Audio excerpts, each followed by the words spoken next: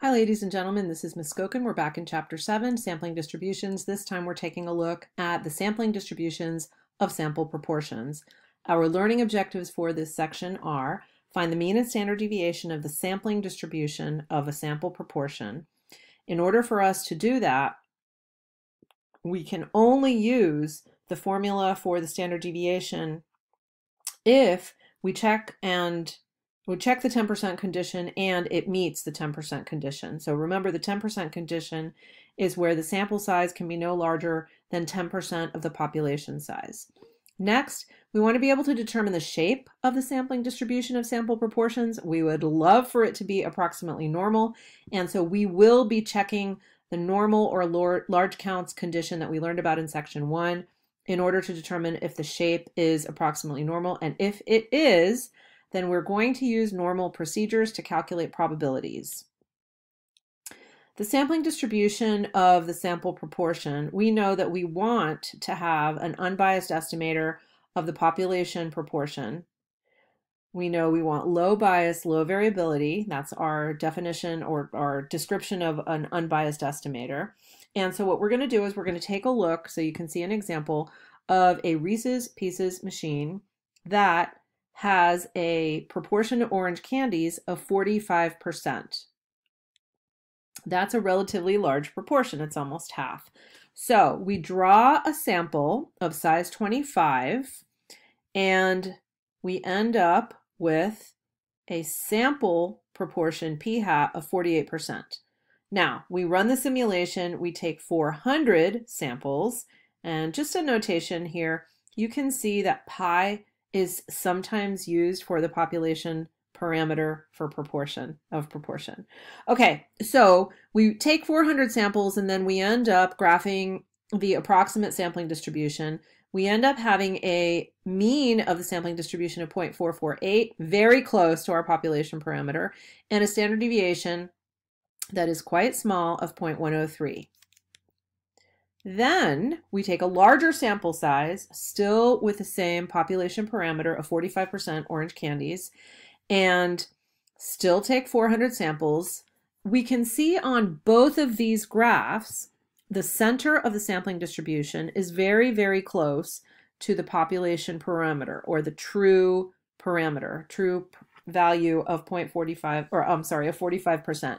We can also see, if you notice the scale on the left graph compared to the scale on the right graph, that larger sample size gave us a narrower distribution. So the scale is different because the standard deviation decreased, bringing all those points closer to the center.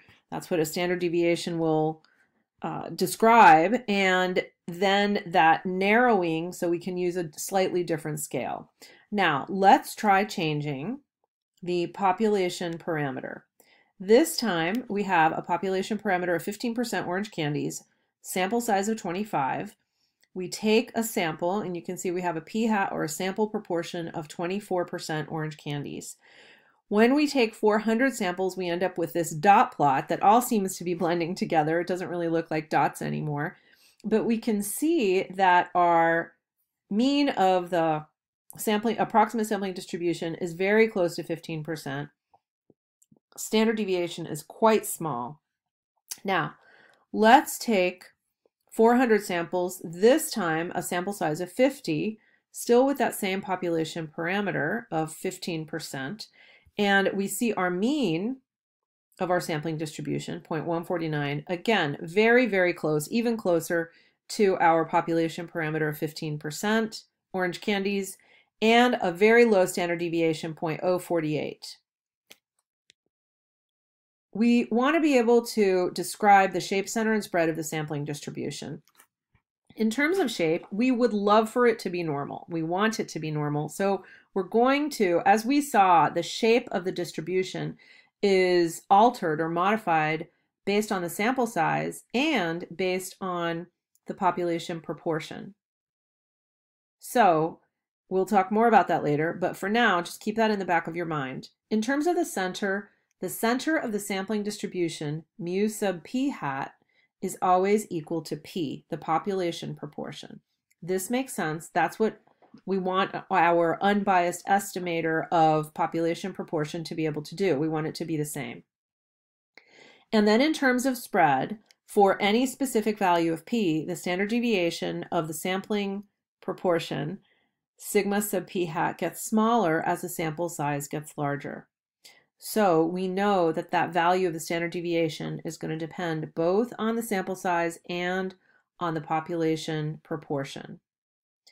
There's an important connection between the sample proportion and the number of successes in the sample. And for us to be able to calculate the sample proportion, it's going to be the number of successes in the sample divided by the sample size n. We have some formulas that we're going to be using for the sampling distribution. We have the formulas that we learned back in chapter 6 for the mean and the standard deviation of a binomial random variable x.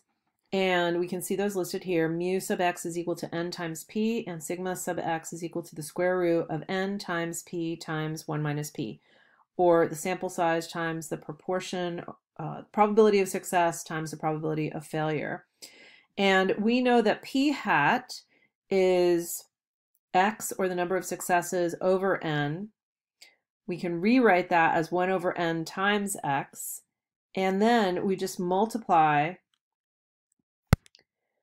and we can see we end up having this formula: mu sub p hat is equal to 1 over n times np, which results in p. So mu sub p hat is equal to p. In words, we would say p has an unbiased estimator, or it's equal to, of p. Then we have sigma sub p hat, and again plug in for our substitution, and we end up having this formula: sigma sub p hat is equal to the square root of p times 1 minus p over n. These formulas are on the formula sheet. So mean, spread, and shape.